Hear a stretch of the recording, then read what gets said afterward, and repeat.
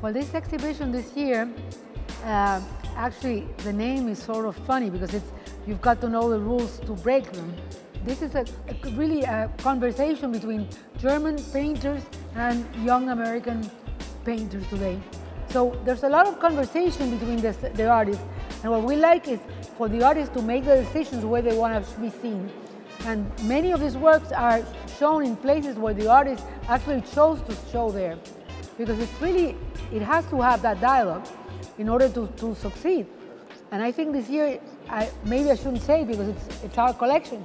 This year we've been very successful with the way we install the works. This is what the show is all about.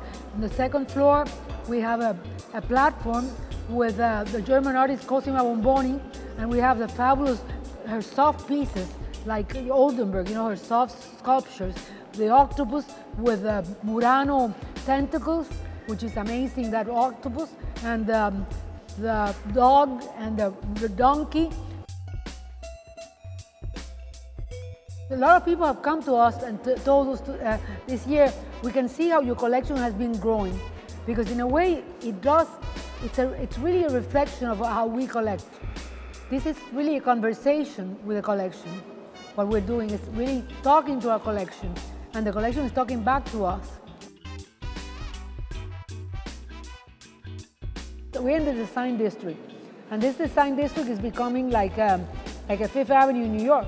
And the good thing about the design district is that it's combined with art. We're seeing little by little how it's growing and growing and growing.